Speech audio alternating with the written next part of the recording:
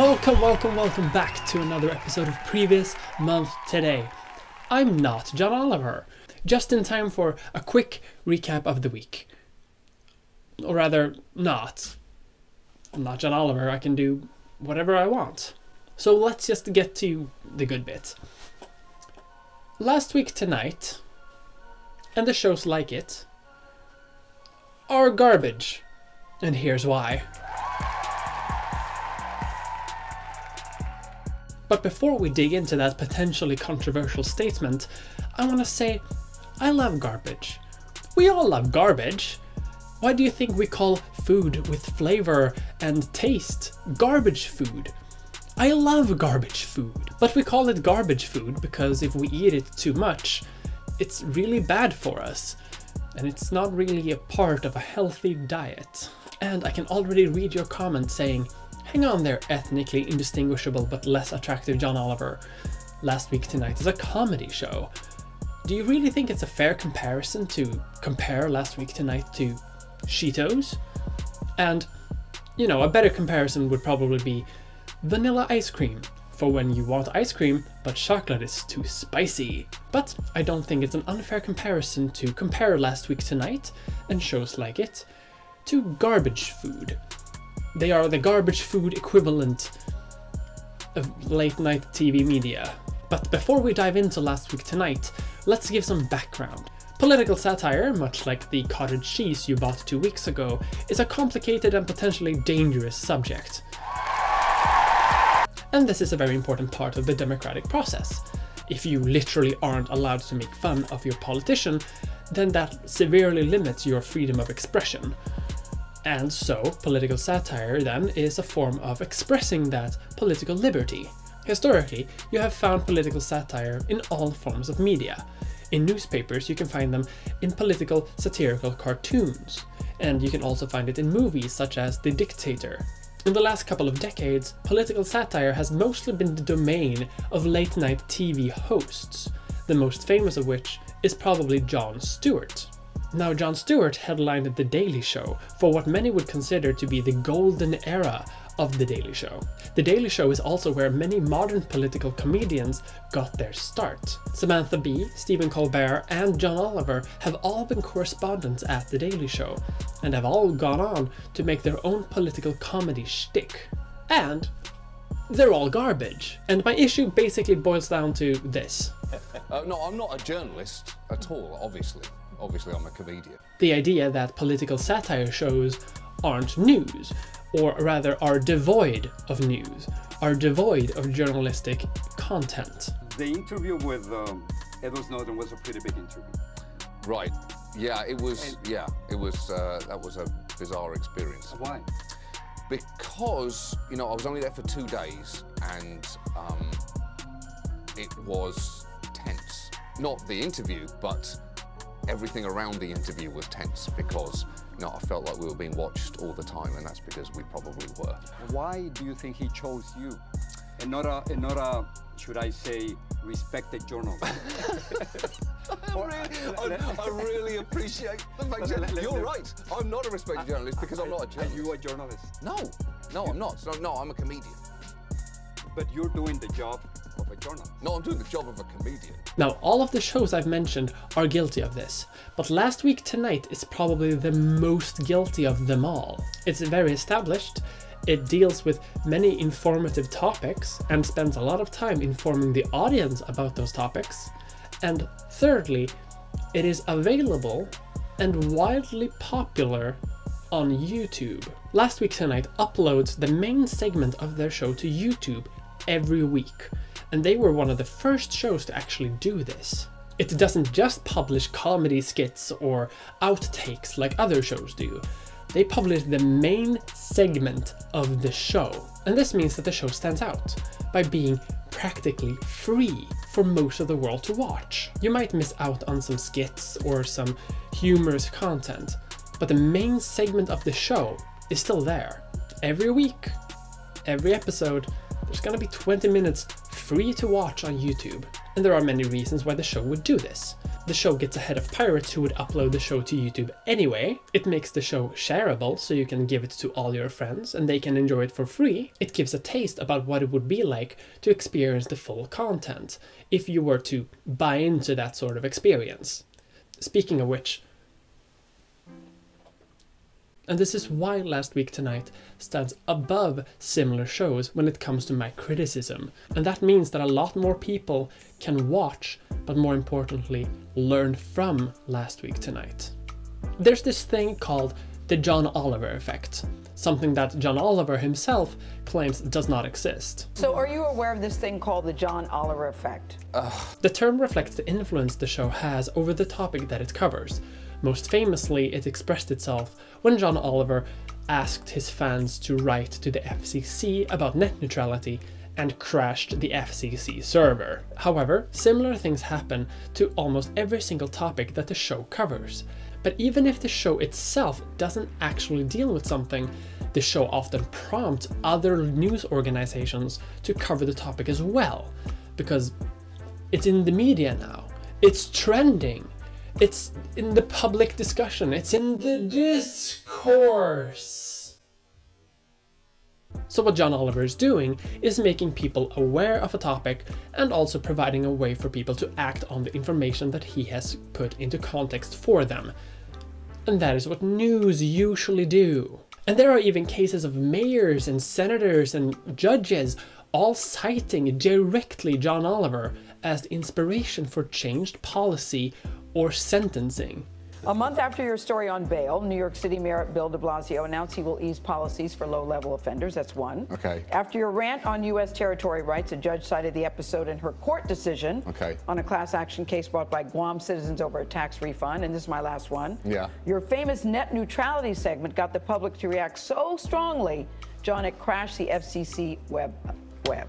So, does this... I've crashed the web. I crashed the whole web. The website. The whole web, No, the whole web website. went down. Yeah. You know what I mean. But Yeah. is it intimidating to you, or is it something you said, I can't wait to get in there? No, because I ignore all of that. So the ripple effect after the show has nothing to do with us. Once we've done the show, we're finished. And they are not doing that because the segment is so knee-slappingly hilarious that they just decided to change their politics.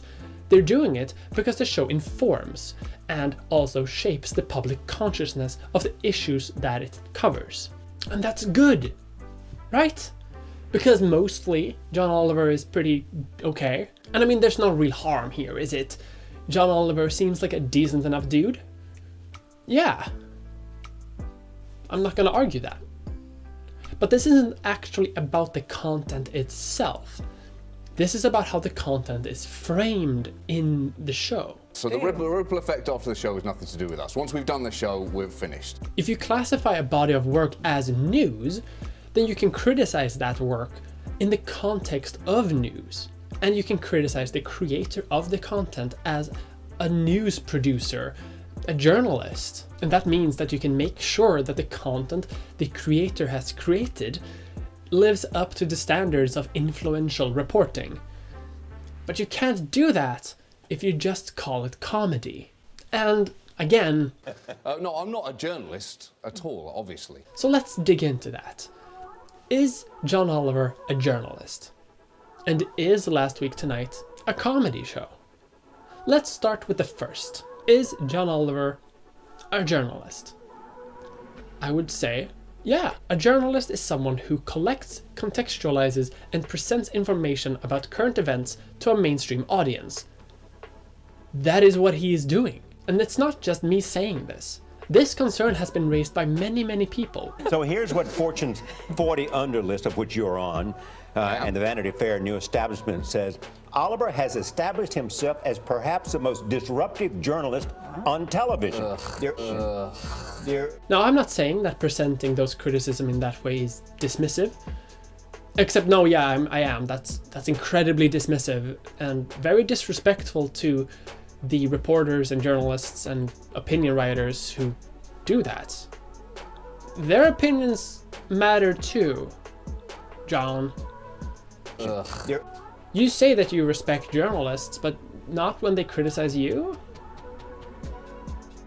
Now, the term journalism is vague, And I would argue that most people who do any kind of news, information, presenting is a form of journalist, including YouTube essayists. We have a responsibility to the content that we create and also to the audience that watches that content. And I would say that John Oliver should have that responsibility too. And that is why I call him a journalist. If someone had a YouTube channel telling tens of millions of people about a topic, informing them about that topic and then sharing their opinion on it, we would say that they probably have some journalistic responsibility to that. And that is what John Oliver is doing. And if that person were to defend their format, however damaging it might be, with "it's just jokes, bro," we would recognize that as bullshit instantly. So why do we not apply that to John Oliver? No, I'm not a journalist at all, obviously. Obviously, I'm a comedian. But you're doing the job of a journalist. No, I'm doing the job of a comedian. It's always interested me that Jon Stewart has often had to tell people, hey, we're a comedy show. Yeah. We're not a news program. Yeah, he's right. Right, but there is this blurring. Is there not? Not in our minds. Not no. in your minds? No. I mean, yeah, I can't speak for him, but, you know, yeah, we're comedians. The pieces within Last Week Tonight that contain journalism, that contain presenting of information as well as contextualizing opinions, they don't go away. Even if you present them as jokes, or even if they sometimes are jokes. Just because something is a joke doesn't mean it is devoid of political or journalistic meaning. If 60 Minutes stopped every 15 minutes to present a meme, you wouldn't say that that stopped being a journalism show, a news program. You would just say that, oh, that's a news program with some memes in it. And I think the same thing goes for John Oliver. He is entertaining. I watch his show every week. It's genuinely funny to me. I love Last Week Tonight. But that doesn't change the fact that to many people he is a de facto news source. A lot of people watch Last Week Tonight to learn about the topics that he presents. And eventually that has to put some responsibility on the creator of that. John Oliver has some responsibility to the news that he produces, and it is irresponsible to say nah to that. But he has made it clear that that is a responsibility that he does not want. The only responsibility I feel want that. as a comedian is that I have to make people laugh. Yeah. If I don't do that, and I'm sure that I often don't, then I have failed. And that responsibility to the modern discourse is what I think he needs to deal with to not be garbage. If John Oliver messes up a factual statement or presents something out of context, it's very hard to criticize that. Because he can just roll back and say, well, it's a comedy show, bro. But because this is a de facto source of news for many, many people, that means that they will take it in as news. They will not just view it as comedy. People learn from watching Last Week Tonight. People take in context from Last Week Tonight. And it's hard to criticize potentially missing context or potentially false statements when the defense is easy. Well, it's just comedy, bro. It's just comedy. For example, the segment on automation. If you haven't seen it, it's on YouTube, like anything. You can go there and watch that and then come back. Or watch it later, actually. Don't interrupt this video. Please keep watching. The segment on automation is... it lacks critical context relating to worker agency and the structural problems that actually lead to workers suffering under automation. But you wouldn't hear that. You don't see that in the show. You don't get that wider context. You get one perspective, the perspective of John Oliver. And sometimes that perspective is flawed. And the person watching this has probably seen a lot of people sharing clips from Last Week Tonight on Twitter or on Facebook because they like the information. They think that the information comes from a reliable news source because that is the way that it is presented, but not taken responsibility for. So you are concerned about getting it right? Yeah, definitely. Yeah. Oh, absolutely. Because you can't... That got you. I mean, you really care about that. For sure, Yeah. because you can't build, if a joke's built on sand, it just doesn't work, or it like collapses. It's very, very important to us that we're solid. People see it as informational because it is. And sometimes when the show lacks context, it's hard to criticize that because the show built itself on being a comedy show. And you don't want to criticize a political satire show for getting something wrong, right? You don't want to be the person who criticizes comedy and gets upset by jokes. No one likes that. But the problem then becomes, can you criticize anything that John Oliver presents? So I would say that John Oliver is a news presenter. He presents news. He is a journalist, whether he likes it or not. The segments that he does are influential, impactful, and many people used it as a source of news every week. If it looks like a duck, if it quacks like a duck, then it's a journalist in a comedy show. But that brings us to the next point. Is Last Week Tonight a comedy show, then? If John Oliver is a journalist, should we instead classify Last Week Tonight as a news program? I would say that Last Week Tonight is a comedy show. But it's also more than that. Part of the charm of Last Week Tonight is that it is funny.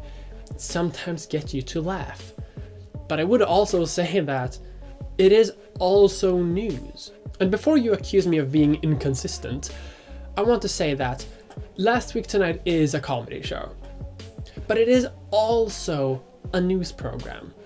The way we do media criticism is not just by looking at the whole thing, but we have to look at the segments that build up that whole thing. And yes, there are jokes, and there are skits and stuff mixed in, but that's just the point. It's mixed in. The comedy is never the main segment of the show. The main segment of the show is always the story. The segment, the informational bit that you will learn about. The thing that you remember from the show is the information. The thing that you take away from watching an episode is rarely the jokes. It's more often the wider implications of the social issue that has been dealt with. That is what they do. That is also what they talk about in the marketing. He said hit comedy. I hear that now. At best, you're an acquired taste. You have made your point. Sometimes we don't want a British man yelling at us about how the world is ending for a whole hour. Well, it's a half-an-hour show. Doesn't feel like it. So the question fundamentally boils down to this. Do you define a body of work as a whole, or do you define a body of work by the content? And the answer is obviously both. That is how all media criticism work. And that is why it is so infuriating when John Oliver is pretty clear about how he views the work. So are you aware of this thing called the John Oliver effect? But this leads to a strange place, right? Because I like Last Week Tonight because it is informational. I don't watch Last Week Tonight just because of the jokes. It's not really that fun comedy. The comedy acts as a nice couch to rest in while involving yourself in a very deep or complicated topic. But the information bit is also enjoyable. It's fun to learn. We all love learning. We love soaking up information. That is why we watch Last Week Tonight. That is why documentaries exist. That is why channels like SciShow have become so big on YouTube. We love learning. The information itself is enjoyable. And that is why you, every night, Google different sexual positions. For the information. But if the information and journalism is there by accident and the show contains zero reporting, then what are we left with? We're left with pretty meh comedy. I don't really watch Last Week Tonight to laugh. And if I do, it's maybe for a minute. The jokes that we're left with are kind of meh. Describing countries wrong, funny hashtags, one-off references, and putting celebrities in costumes. But beyond that, for a 20-minute segment, there's not that much comedy. The entire show is built on journalism. It's built on the news segment with comedy sprinkled in. Now, I'm not saying that John Oliver isn't funny. He is funny. I watch it every week. People in the audience laugh. And I'm not saying that he needs to do fewer jokes or anything. God forbid, I need some joy in my life. But Last Week Tonight thrives because it is news. It is not a crutch. It is literally the foundation of the show. People crave facts, but more importantly, people crave opinions. You don't see people on CNN telling their audience to write to the FCC, and it's refreshing sometimes to have news presented to us in a more uplifting, more direct tone that is more connected with what people are actually like. John Oliver's audience is built on the fact that mainstream news is boring. No one likes mainstream news, while his show is funny. It's entertaining. His news is funnier and more entertaining than mainstream news. And that is also why we have seen not just the rise of Last Week Tonight, but so many other political comedy shows. People love news. People love journalism. But they don't like mainstream news outlets. And many of these shows aren't directly satirical. They're not really presenting the topic in an overblown, funny fashion sometimes. These shows present an issue in often a very factually based, calm manner, and then make jokes next to that. And that's the difference. In most satire, the news themselves are funny. But in many of these political shows, the news are sad, and the jokes are kind of funny. All of these shows are grounded in the fact that they are informative. They are sharing knowledge with the audience, and that is what news are. It is still satire though. Like, they are still satirical, but there comes a line where you're not just making fun of the news, you have become the news. And you know what? That's fine, actually. That has happened many times in political history. Just take responsibility for it. Stop saying that it isn't happening. It obviously is happening. Many people think it is happening, and many people have said so. And for you, John Oliver, to dismiss that out of hand and be kind of rude about it, I feel like that does more harm to the concept of journalism than most things, actually. Eventually, we need to ask ourselves with how little accountability we can assign to these shows, because these shows are accountable for the effect that they have. Even if John Oliver says that he has no power, which is an obvious lie, these shows do significant, influential political change while being funny. But they still do the first bit, and they need to take responsibility for that. Because if we don't want to take responsibility for that, that leads the public discourse into a very dark place. If they just keep saying, oh, it's just entertainment, brah, it doesn't actually matter, it's just entertainment, brah, it's just entertainment, brah, then other people will say that too.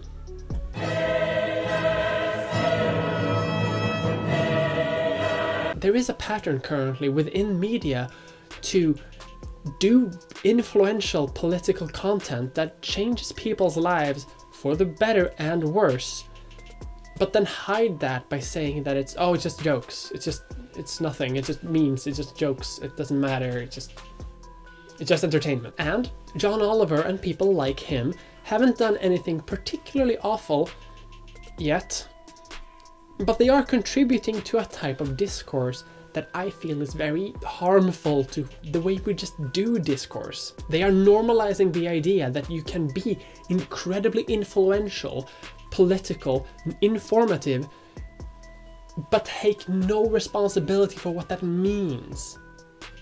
That you can basically become a news program and then say, well, it's just jokes, Joe.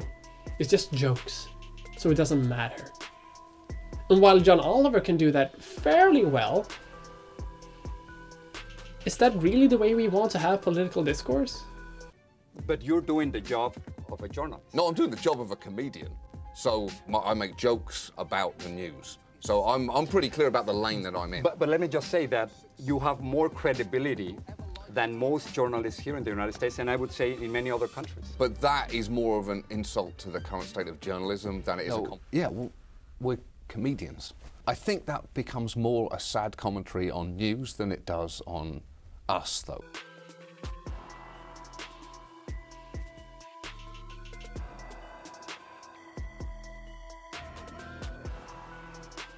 Like it or not, John Oliver is part of the political discourse. And yes, it is jokes. But jokes are not devoid of meaning. John Oliver and other shows that build on the same idea are contributing to this zeitgeist of a discourse where you can claim that as long as you have entertaining elements, as long as you have comedy, your thing, your body of work is actually devoid of any political, journalistic or informative meaning. Like it or not, but Last Week Tonight has become a phenomenon viewed by millions of people every week. The stories that they cover have real implications in people's lives, and it is not just entertainment. Despite what John Oliver says, he has power, and the John Oliver effect is real, even if he denies it is. So what's my solution then? If I am also some kind of semi-serious news presenter, what is my solution? Well, it's simple. Just tell the truth. Just take responsibility for the impact that the show actually has. Because it is funny news. It's still funny, but it is still news. People still turn to it to be educated or to confirm their already existing opinions on a topic. But you can't just keep calling it comedy. That doesn't work. Sooner or later, we're gonna end up in a society where you can do basically anything, but as long as you pepper in some jokes, you can just resign responsibility. And that's not really a world that we want to have, is it? The result of this is that Last Week Tonight is promoting a discourse that enables fake news. And that's despite partially building its brand on not being fake news. But they haven't done that by actually taking journalistic responsibility. They just said that they're not news at all. We can't be fake news if we're not news, right? But we are already in a point of political discourse where comedians can have impactful change on people's lives and then just resign responsibility. Now, John, love, obviously you're not responsible for the discourse of Steven Crowder. Obviously not. But you and Steven Crowder contribute to a very similar type of discourse. And I think that that's kind of harmful. You're still presenting your opinion based on your version of the facts, being a de facto news source for your audiences, while resigning any responsibility to that audience by just claiming that it's just comedy, brah. And you could so easily not do that because Last Week Tonight is mostly fine. You mostly stay on topic, you mostly have the facts correct, you mostly have things in context. Sometimes you don't, and that's a problem, but that's a topic for another video. But if you just called yourself funny news, if you just took responsibility of what your show does, I think that would make a significant change in how we do political discourse. And more importantly to you maybe, not much would have to change in the show itself, right? All you would have to do is take responsibility for your own work.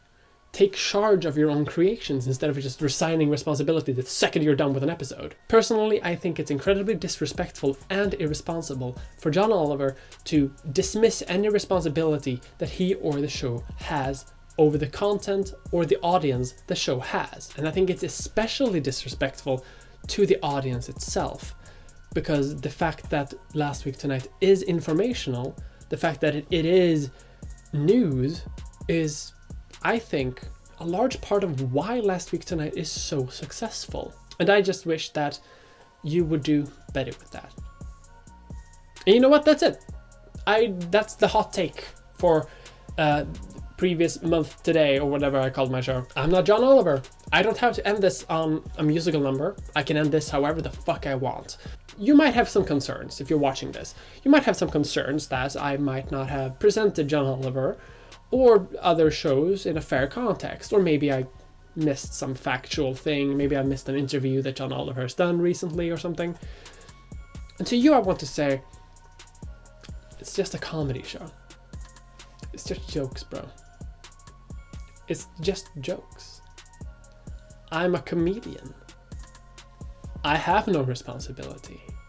Oh, and John, if you happen to be watching this, just because you're mostly factually correct and just because you are mostly contextualizing properly, not always, but mostly, that doesn't change the fact that the framing that you have contributed to is harmful. And to me, it's kind of hypocritical when the show criticizes a topic for not taking responsibility over something when you yourself won't take responsibility for anything. You present facts and contexts, but you are responsible for the framing. And the framing is what I talked about today. You may not agree with me, that's fine. But you are normalizing a dangerous method of interacting with your audience. Resigning responsibility is not a healthy way to do that, either for your own show, but mostly for society. Now, I'm still gonna watch your show. I think it's fun. I'm gonna watch it. I think it's fine to watch it. I just kind of wish that you did your job in a way that didn't contribute to a harmful type of discourse, a harmful framing device, because that is what you are doing. But until you admit that you hold that power, that you have that influence, and that by definition then you also have the responsibility that comes with that power, I gotta call you garbage, dude. Because just like garbage food, you are tasty, you are enjoyable. I love watching your content, but it's harmful. And if we do it too much, I think it's dangerous. You need a wider diet, sure, and I think that maybe watching a show like this every now and then, that's probably fine. But you know that there are people who don't watch the news, but that watched Last Week Tonight. And their diet consists entirely of you then. Their news source is you. And just having a diet of junk food that's really dangerous. Or you know what, better yet, fly me to New York. Take me to New York, let me take over the show, and I will show you how it's done. Maybe you'll convince me. I mean, maybe. My hunger for fame is probably larger than my idea of ethical media production. Maybe. And if you want to see that, you should let John know by tweeting Last Week Tonight, but Mia this time, on Twitter. And I hope he gets the message. And now, this. And now, the thanking of the patrons and stuff like that. That's it for this episode of Previous Month Today, or whatever I called my satire thing. I want to start out by thanking Curio for lending their voice to me as the deep voice of the "and now" narrator. You should check out their channel. It's good. You'll find a link in the description. You should go subscribe to them. It's good. They're good. Go. I want to thank all my patrons that make sure that I can do this as a job, that I can sustain myself by making YouTube videos.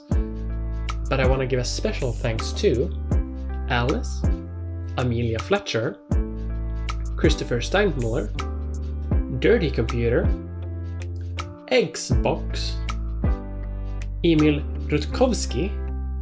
Hopefully I pronounced it correctly this time. If not, feel free to give me shit, because I deserve it if I fucked it up this time too.